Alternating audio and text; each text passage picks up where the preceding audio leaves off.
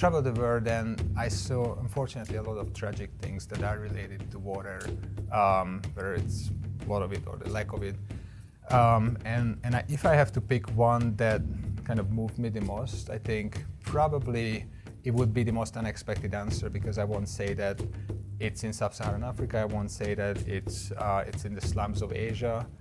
I would say that was in the US, in Detroit.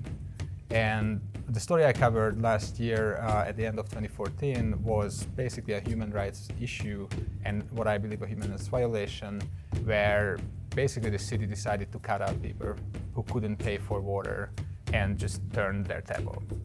And what's shocking to me is that we live in what's still called by some the first world, and these people live by the largest body of fresh water on Earth, like literally by that. And yet if they fall behind their bills, their water is turned off, they lose access to safe drinking water, they lose access for sanitation purely based on their economic status that most of the cases they cannot do much with.